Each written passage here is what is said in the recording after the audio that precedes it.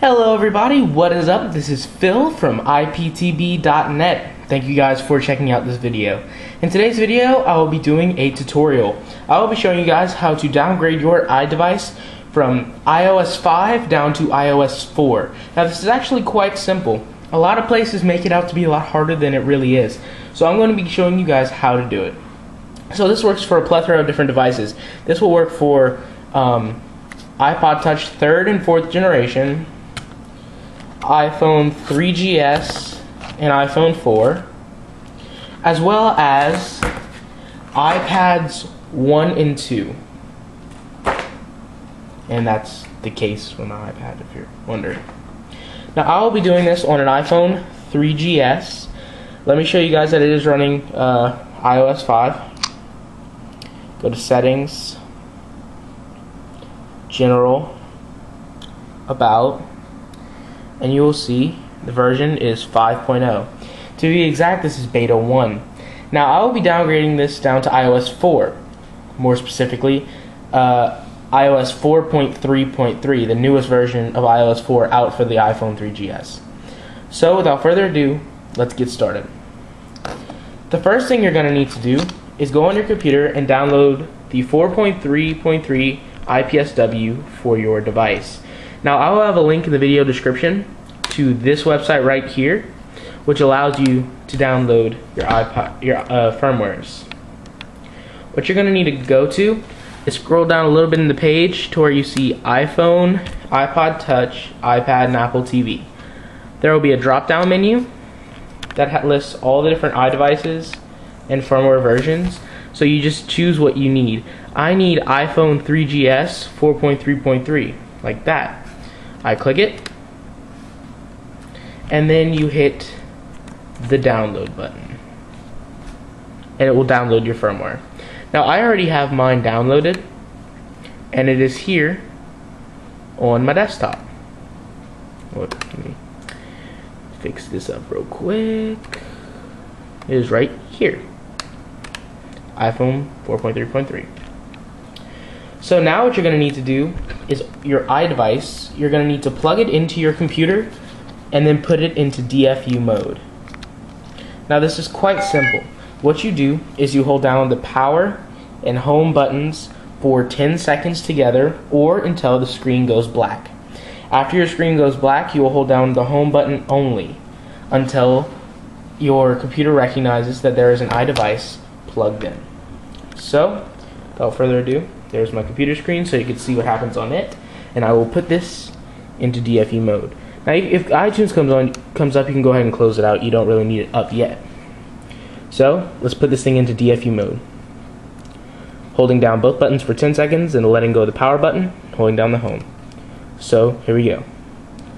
1, 2, 3, 4, 5, 6, 7, 8, 9, 10. Letting go. 1, 2, 3, 4, 5, 6, 7. Around the 7th second, your computer should recognize it. iTunes will pop up saying that it is detected an iPhone in recovery mode. You must restore this iPhone before it can be used with iTunes. Hit OK, and you'll see the restore button right there.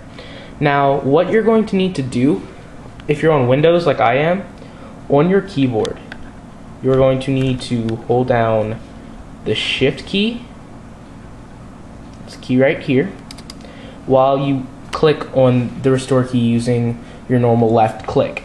Now if you're on a Mac, I believe it is Option click. I'm not sure. I will have the actual key that it is in the video description below. So at the same time, hold down the Shift key and click on restore.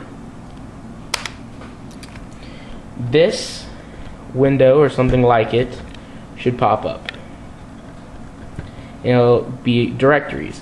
Now what you're going to want to do is navigate to that IPSW that you saved. Like you saw, I put mine on my desktop, and that's a good place to put it. And you'll see the IPSW. Hit open, and you'll get a pop-up that says iTunes will erase and restore your iPhone to iOS 4.3.3 and verify the restore with Apple.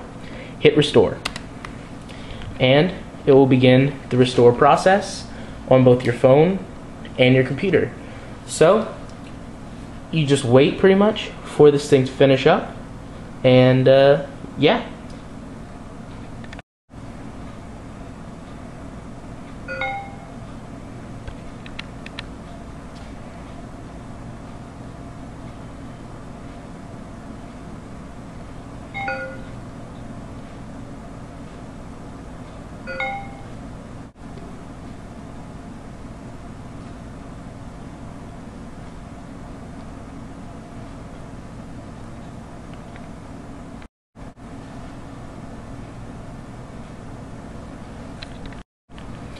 And once it's done, you'll see this pop up saying your iPhone has been restored to factory settings, and your phone will just reboot.